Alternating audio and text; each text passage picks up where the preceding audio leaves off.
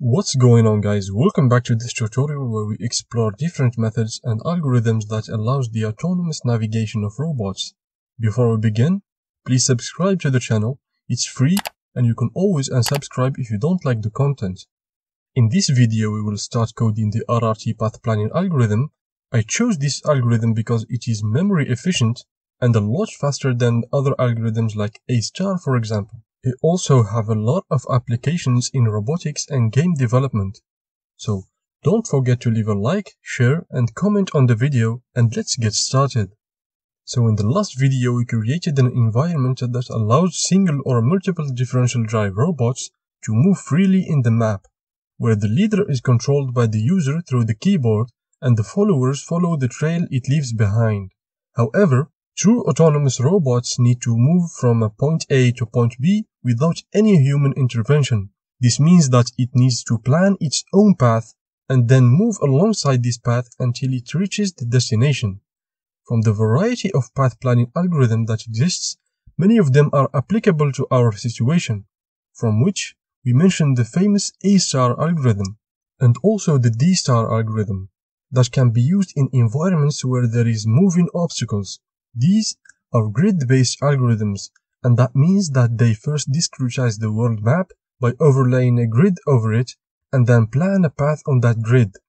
This is clever, but it consumes a lot of memory space and computing time, especially in large environments, because every cell in the grid needs to be stored in the memory even if it does not contribute to finding the solution. On the other hand, random sampling-based algorithms like the rapidly exploring random trees, aka RRT, is a cheaper solution to find a feasible path from point A to point B. One of its cons, however, is that the solution is not optimal like the one given by the A*, for example. But this can be dealt with using path optimization techniques that can reduce greatly the length of the RRT path. The RRT algorithm is very simple to understand and implement. It builds a tree that origins from the start position and grows until it reaches the goal region. A tree is a type of a graph where every node have only one parent. Initially, the only node in the tree is the start node. The algorithm then generates a random sample in the map if that sample is located in the free space, and if the direct line to the closest node in the tree does not cross any obstacles, we take a step from the tree to the sample, using a predefined step size, and connect that node x new to our tree, and we call that connection an edge. And if this operation failed, we just choose the next closest node from the tree. This goes on and on and on until the tree reaches the goal region. When the goal is connected to the tree, the algorithm terminates. Now is time for implementation. We will use the Python module pygame to visualize our work. And if you don't have it already, you can simply install it using the command pip install pygame. So first thing first, our work will be divided in two Python files. The first one, we will call it RRT-base-py, and it will contain the classes we need to do this. The other file, RRT, is actually for using the classes and methods created in the RRT-base-py. In RRT-base-py, we import the math, pygame, and the random libraries. Then we create two classes, RRT-map and RRT-graph. RRT-map will contain methods for drawing the map, the obstacles, and the actual path that was calculated.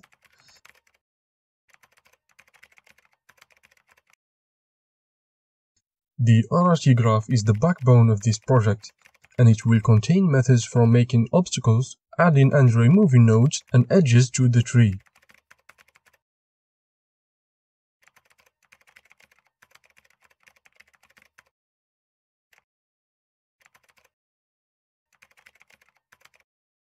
And also other functionalities that checks the collision, find the nearest neighbor to a sample, and some more methods. We will be explaining each and every one of them in detail.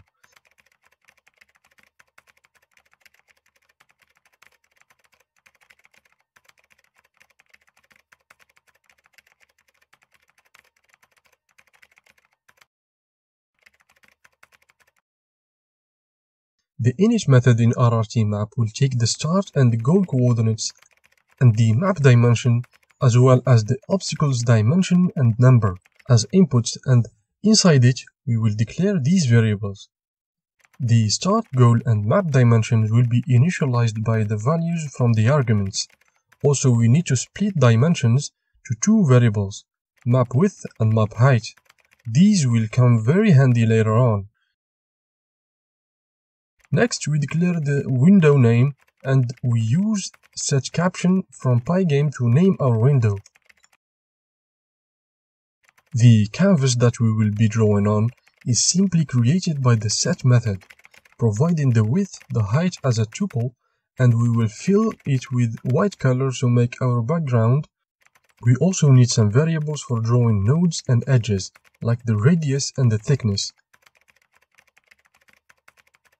Our obstacles are going to be stored inside this list. Let us now set the dimensions and the total number of obstacles and declare some colors using their RGB codes.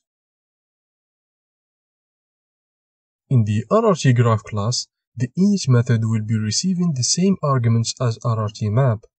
The start coordinates are separated into x and y, and the start and goal tuples shall be stored in these variables. Another variable is the goal flag that is set to true if the tree reaches the goal region. And also, as we did in RRT map, we split the dimensions to height and width. If you are wondering how we will represent the tree we are talking about, it is very easy. In the left we have an example tree where the start is in node 0 and the goal is in node 5. In the right we have three lists, x, y, and parent. The x and y are for storing the coordinates of every node, and the parent list is for storing the parents of those nodes. The lists contain originally the start node. We see here that the parent of node 0 is node 0 itself. After this we begin adding our nodes. Node 1, its coordinates x1 and y1, and its parent is node 0. Node 2 also have node 0 as a parent.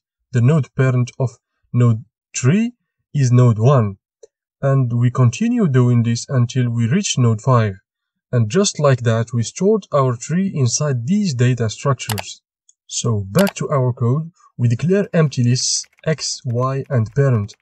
And as we said before, at first, the only node in the tree is the start node, so we will just append the x and y that we separated earlier to the x and y lists, so we added the start node to the tree.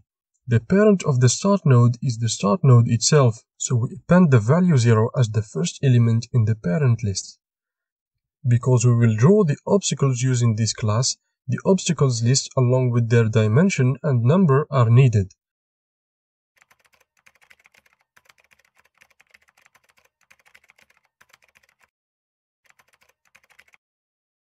And finally, we declare a variable goal state that will work as a flag indicating whether the tree reached goal region or not. And also declaring a list to hold our calculated path is necessary.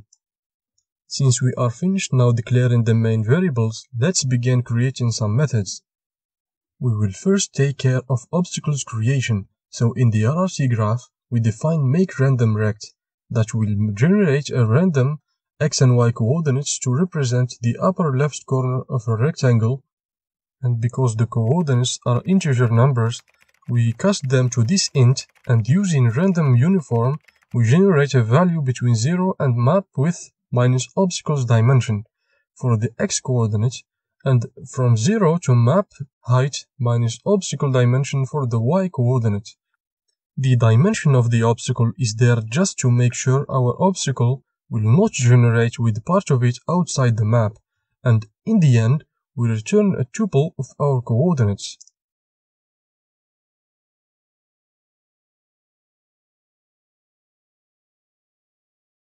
This method will be used in the makeObs method that will create our obstacle and store them in a list. This list is named obs. We initialize it to an empty list at first, and inside the loop, in range from 0 to the total number of obstacles, the variable rectangle is declared. It is for holding the obstacles temporarily before it gets stored. This variable start goal call is a flag that indicates whether our start and goal positions in the map are inside a newly created obstacle. Inside the while loop, we create a random upper corner and turn it into a full rectangle object using pygame rect. The second argument in rect is the dimension of the rectangle, and if this rectangle collides with the start and goal point, the start goal call flag will be set to true, else it is set to false and the while loop will be terminated. The loop will continue until it succeeds in creating a rectangle that does not collide with the start and goal points. If that happens, the rectangle is added to the obs list and the list will be copied to the class variable self obstacles, and in the end we return the list for later use. The obstacles now are created, and all that is left is to draw them, so we will head back to the RRT map and define this method, drawObs, that takes the obstacles as input and copy them in a temporary variable. Inside the while loop, we pop the obstacle from the list and draw it in the screen using pygame drawRect, providing the surface to draw on, which in this case the created map, and the color gray, and of course our obstacle. We keep popping them until this list is empty. The last method we will define in this video is the drawMap method. This method draws the start and goal as circles like we see in here. The map and the color, the coordinates and the radius are being passed as arguments. This last one is the thickness. I chose 0 to draw a solid circle. For the goal, I'll choose a wider radius and the thickness of 1 to draw an empty circle. After this, we draw the obstacles as we see here. Now it's time to test what was done so far, so we head to the other file RRT and import our classes from the other file plus the pygame module, and inside main we initialize our variables pygame and our classes.